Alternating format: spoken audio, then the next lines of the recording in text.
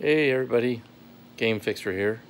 So I'm going to make a real quick video on how to figure out whether or not you've got isolation transformer in a cabinet, such as this one, where the transformer is kind of like an all-in-one deal and not a separate transformer that you would see in some dynamo cabinets and stuff like that.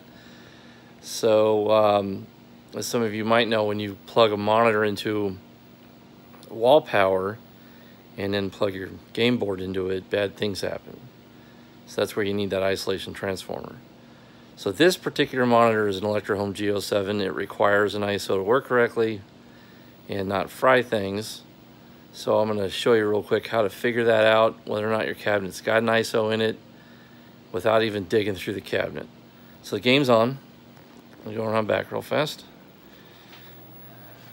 There's our G07. I'm just going to unplug it. I'm not going to turn the switch off. I'm not going to do anything else. I'm just going to unplug the game real quick. So now the game's unplugged.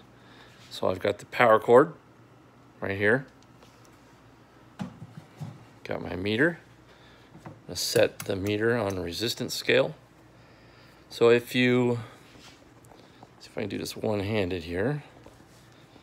If you put your probes across the two pins on the power cord, you're going to get a pretty low resistance, like so.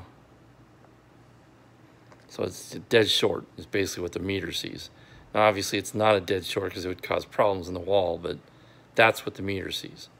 Now the way to check whether or not you've got an isolation transformer is to leave at least one probe on that outlet. And then take your monitor power connector and probe at least one side of that. And what you should get is a really high resistance. And I'm talking high K ohms, mega ohms, really high, or nothing at all. And as you can see, we got probe here,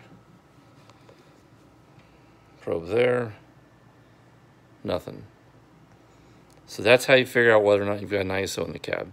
You can do this before you plug it in, before you blow anything up, before you cause yourself other headaches. It's not pretty. If you do happen to plug it in and you damage something, or you don't have an ISO, this right here is going to save you. If the monitor's got earth ground on it and you've got earth ground pin on your socket on the end of the cord, you're probably going to be okay. If this isn't there, or the pin's not there, then the frame of the monitor becomes about half wall voltage, so 60-ish or so volts. And then the ground pin on your signal connector sends that 60 volts AC back to the logic board.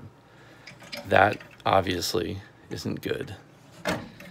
So there you have it. Anybody have any questions, just post them below.